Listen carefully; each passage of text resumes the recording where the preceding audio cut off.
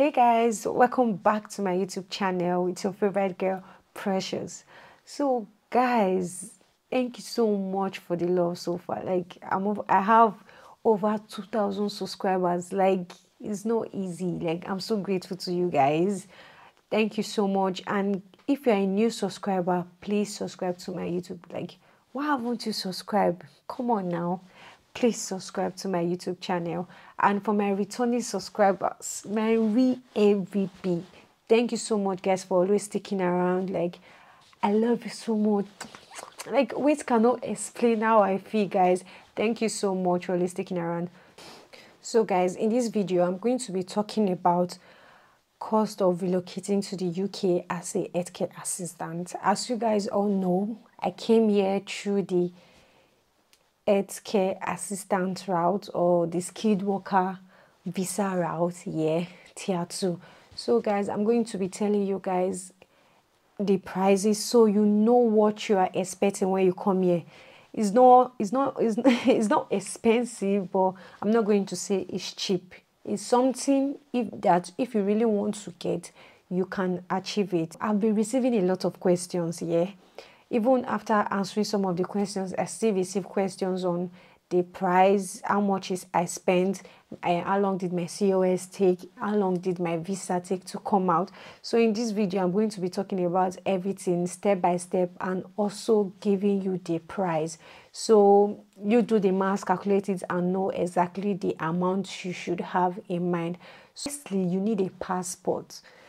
Like, you want to come to the UK and you don't have a passport, like even though you're not even UK, you want to jackpot to anywhere, guys, you need a passport. So guys, I did my passport at Enugu State. I would have done it in Benin City where I reside, but I've been hearing a lot of gist like, no, don't try it in Benin City, it's going to take time, a lot of time. So I decided to travel to Enugu State to do my passport. And when I did it, trust me, it took time. Yeah, even after paying for express, I don't know what happened. The book is not here, that the capturing is not working. Like, a lot of complaints were coming in, and also we were plenty. See, in fact, if I can use the English, if I can use much, like much, we are much politicians, so all of them, you see, it's in immigration that you know that people have money in this country. Like, people, they ready to jackpot, they want to jackpot. So I paid 60,000 naira for my passport, and it took, let me say, approximately 2 weeks for me to get my passport. It takes more than that, because even after registering, after paying 60,000, the man that assisted me in doing it was still telling me that I should wait for a month or two. I'm like, why a month or two? She was like, because I just registered. Like, that was not what they told me. So they were like, it was like, if you have issues, you are going to wait for a month or two. But if you don't have issues, you can do it. See, prayer point. I was praying, let me know I have issues, and yeah, that was how I got my passport. Then COVID vaccine is necessary. You need COVID vaccine card, but I don't really know if you really need it. I'm not going to lie, because I already have it. So when I was filling my visa form, I added it that yes, I have taken the vaccine. They just asked me which exactly did you take, first dose, second dose. Then I have my card, but they did not ask me for my card. I didn't snap my card to anybody. That's it. So the next one is IELTS exam, guys. I know all my videos are the hammer on this IELTS exam, that yes, you need IELTS exam. Of course, like, you're coming to the UK, you need to write IELTS, especially if you're coming through the healthcare route. If you're coming as a dependent, you don't need IELTS. You don't. What do you need it for? So if you're coming as a dependent, you don't need IELTS. IELTS, UKVI, that's what you need. I always say it in all my videos. So there is no excuse. You cannot be a subscriber or you are watching my video and you go and register for IELTS. Just IELTS. No, it's not possible. IELTS UKVI is what you should register for, those of you that are planning to come to the UK. And guys, don't mind my background. I know I've changed background. I don't even know what happened to the tripod. I tried putting my phone there and it got broken. So we'll be managing this one for now. See, I replace it or my sister replace it. One of the two. Or join. My sister's thing belongs to me, period. So guys, don't make any mistake to write just IELTS. if you are going to Canada, other country, you can just write, you can write IELTS. But UK, if it's UK, you need to write IELTS with the UK VI, because the UK VI means UK visas immigration. Yeah, I paid 89,500 for my IELTS UK VI. IELTS is cheaper. There's IELTS UK VI. That's what I paid for. 89,500. I wrote my IELTS in Lagos State, at Bagada mainland. That was where I wrote my IELTS. So I don't want to add any extra cost, because when I went to Lagos, I had to lodge in an hotel. I have a friend in Lagos, but she stays in Ireland, and my exam is supposed to start by 8. Yeah, so there's no way I will make it there on time. I know it's still possible though, but I'm not familiar with Lagos. I don't want anything to happen to me. I was so scared. So I lodged in an hotel close to my exam center. So I don't think I should include that, because some of you might have a place where you'll be staying. So there's no point including that. So guys, for the IELTS, I used British Council. I heard you can also use IDP. Yeah, I know some people that used IDP, but I could not use IDP because when I logged into the site, I wasn't even understanding what they were saying, and they always refer me back to British Council. So that was how I registered and I wrote the exam. Later on, after writing the exam and I passed, I pasted it in the Telegram group that I shared with you guys, and a lot of people were saying, "Wow, Precious, you did well." I heard British Council is easier than IDP. I don't know how true is that, because I feel like it's one body. It's still the same exam. If you're writing this particular day, you are writing the same exam with the people that register through IDP. But that was what they said. But that the marking scheme is different. That those that write through British Council, they score them higher. Those that write through IDP, is easier for them to fail.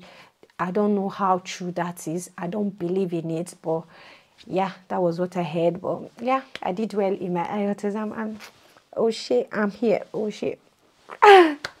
Guys, so that literally, guys, guess what? It's 11 o'clock and I'm still awake shooting this video for you guys. Like, it's 11 o'clock. Everywhere is as quiet as. That's why I had to use this mic, because I don't want to shout. I don't want to wake my babies up, because I'm not ready to undo them this night. So let them sleep peacefully. So guys, all this my hard work better pay.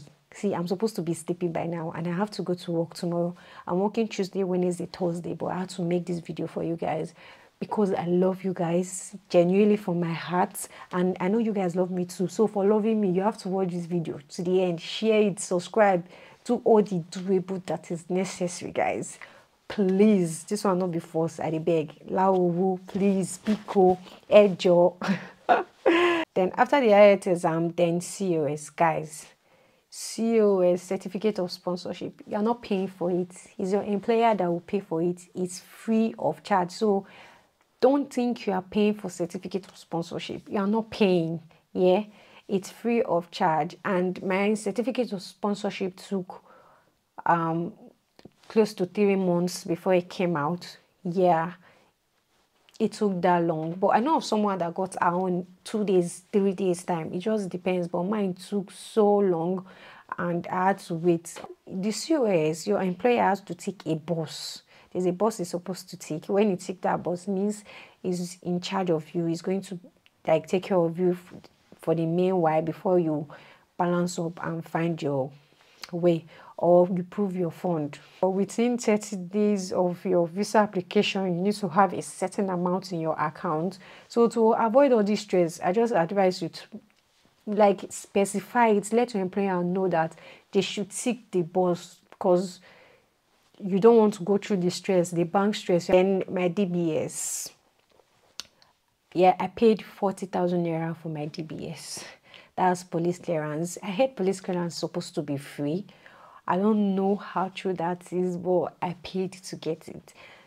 And maybe, and guys, even when I got there at initials, when I got to the place, I did mine at Ikoyi, Lagos. When I got there, I was just asking questions. How do I do this DBS thing? I saw a lot of people. You meet this one, it will tell you 25,000. You meet this one, it will tell you 30,000. You meet this one, it will tell you 40,000. But I got a contact from a friend of mine that I should call this number, that she's going to guide me through on how to go about it. So I was hearing different prices. So I met the woman. She was like 40,000 naira. That is what she's going to take. Like, okay, I had 30,000, I had 25,000, but the difference was not much. I don't know you, I know this lady. If anything happens, I can hold this lady, and I don't want anything that will make them doubt my visa and deny my visa. Guys, you know when you're coming to the UK, you go to do JJC, like say you know, but you don't want to risk it. I'm that kind of person. Unnecessary risk, I don't bother taking it. Like this kind of risk because of 5,000, 20,000, 10,000. I will now lose my visa and stuff like that. So I said no, I was going to pay the 40,000. So I paid the 40,000 naira. So guys, are you calculating it? 89,500, 40,000, 60,000 passports. So it's not easy. It's quite expensive, but it was worth it. My money did not waste. I am here. Did it waste? No. And guys, some people said DBS, which is police clearance, is supposed to be free. Yes, some people like you're supposed to just pay 5,000. Some people like you're supposed to just pay 10,000. But guys, I pay 40,000. If they cheat me, fine. I know they cheated me one way or the other. Nigeria, my country, we know how things are done here. But I didn't mind at that point in time because I really wanted to leave. I really wanted to get things done because I was staying with a friend of mine in Lagos, and I don't like to inconvenience people. If I was based in Lagos, that'd be easier for me to keep investigating, find the cheapest, make sure things go, everything go well. So I needed to just do it, get done with things, and go back to Benin City, bus to another. And guys, when I was going to the Ikoyi, I was always using Uber because Taxify, because I don't want wahala. Before somebody will come and kidnap me or cheat or rob me or stuff like that, I was always using Taxify because I'm new in Lagos. I don't know where to stay and where not to stay. This place is good, this place is bad. I don't know. So I have to be very careful. And guys, some of you have been complaining in my videos that I don't look at the camera. It's as if I'm looking elsewhere. Now I'm looking at the camera. Please note this and no peace. I'm looking at the camera this time around. I've taken your correction. It was quite difficult because I like looking at myself when I'm making the video. Even as I'm making this video, I look at the camera, I still try to look at myself. But now I'm focused on the camera. So guys, there's nothing like I look as if you're not seeing me, or I'm not looking at you, or you cannot feel you must feel the connection, all right? So that is it for that. Then guys, you need to get certificates from Florence Academy. Yeah, during my time it was free, but now they charge money. So I would advise you to do the courses and hold on. When your company asks for the certificate, then you can pay and give it to them. It's best to do it that way to save costs. And some of the certificates is £2, some £1. I think it's in dollars, $2, $3, and stuff like that. So it's not something I would advise you to do just yet, unless you know that yes, you're going to get the job. When you finally come to the UK, trust me, you're going to do a lot of trainings, like back to back. Even after the Florence Academy, they will still train you here. You get, it's a law. Whether you have worked here for 1 year or 2 years, and if a new company employ you, they are still going to train you, show you and let you know how things are done. You fill the form, sign the contract. So my contract with my company is 5 years. So I'm going to be working with them for 5 years. Then I can decide to either work somewhere else or remain with them. But as it is, as my work is going, trust me, I would like to remain with them regardless, because I'm enjoying my work. I'm not seeing any reason to leave here. It's something I enjoy doing. That's on period. My visa. Hey guys, so this visa application here is just so funny. During like 6 years or 6 months or 5 months back, I have a friend that paid £464 to come to the UK. So for her visa, she paid £464. There is up to 3 years visa and there is more than 3 years visa. So because my contract with my company is 5 years, so I did the more than 3 years visa. So the more than 3 years visa now, guys, during my own time, I did mine, I converted mine in dollars, and at first it was showing $607. That's what I was supposed to pay.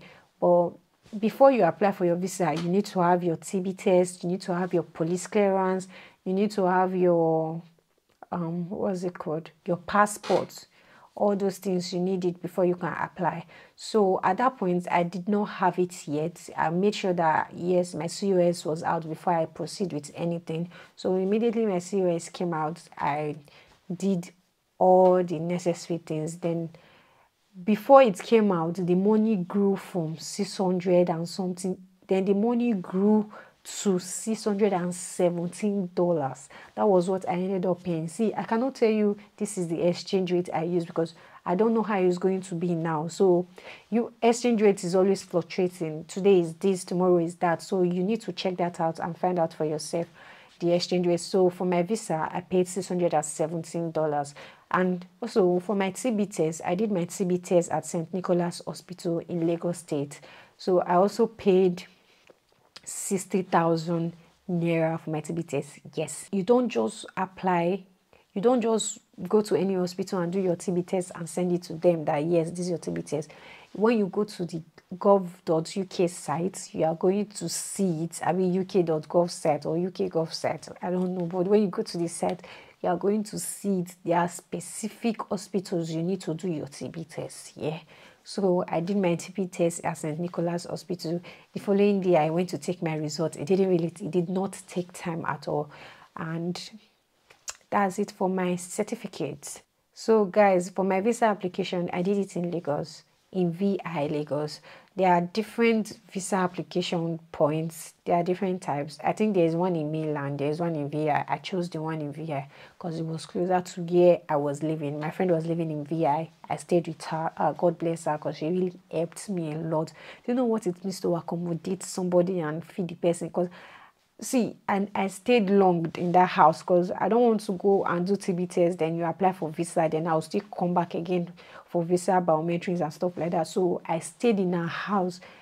As my TB came out, we applied for the visa. They gave us like 7 days before. Then I chose a date because people they jackpot back to back. So you cannot apply now and expect that they'll put tomorrow for you to go and your appointment will be tomorrow for stuff like that. So I waited. I think I waited for about 7 to 8 days. Then before I went there, you will see it as you are filling the visa application form. They will tell you the available dates. So you will pick the one that you want. So I picked my own date and I went there. And I did not just pay for just the visa. Even after paying for the visa, 617, I also paid £60 and I also paid 60,000 naira. So I paid £60 and 60,000 naira. See, I can never remember my purpose of paying for that stuff, but I remember that some of the things that was part of the fee was that when my visa comes out, they will send it down to Benin City. I don't have to go to Lagos State to pick it up because, guys, traveling up and down can be risky, So that is it. And also, I paid for express in such a way that immediately I'm getting there, they are attending to me first. Because you know how this country can be. You can go there now before they will attend to you evening, or they might end up not attending to you, then you have to go back the next day. So I paid for express. So immediately I walk in, they call it walk in something, I cannot remember, but immediately I got there, they attended to me. And guys, trust me, with what I noticed, most of the people there paid for the same thing. So you will still have to wait, but you don't have to wait for long. Because when I got in, there were like 3 people that was ahead of me. So immediately they did theirs, I did mine. And guys, before this application stuff, I was scared that maybe they are going to ask me question.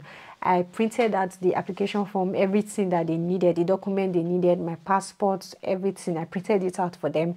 Then going through it, I read all the informations to be sure. I know when you watch this video, be like, you self, you today fear. I know, I today fear. I take it like that with my full chest. I accept it. But they don't allow cell phone there. You have to either switch off your phone or, yeah, I think you have to switch off your phone. And they took my phone from me, something like that. There's a place where you keep phones and stuff like that. So when I got there, I did the needful. Then they asked me, what is my name? That's just what they asked me. What is my name and my date of birth? I told them, then I left. Then, guys, it didn't even take time. I thought my visa was going to take 3 months, 6 months, because I know of a friend that it took like 3 days before it came out. But when it was time for visa, it was taking longer than expected.